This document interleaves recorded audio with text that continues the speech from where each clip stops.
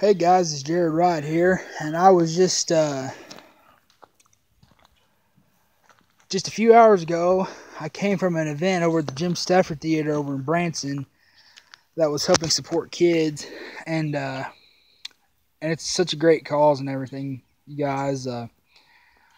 There was a family there that their child was affected, and she was born prematurely and only at 14 ounces, and after 7 months of having them on hospital machines and everything, they didn't know how they were going to pay for it. But because of kind and generous people giving their money, like at the event I was at today, and the help of Miss Springfield and all the former Miss Springfields that were there today, we are continuing to raise money for this great cause and everything. And I'm just going to say, guys, give what you can to all kinds of charities.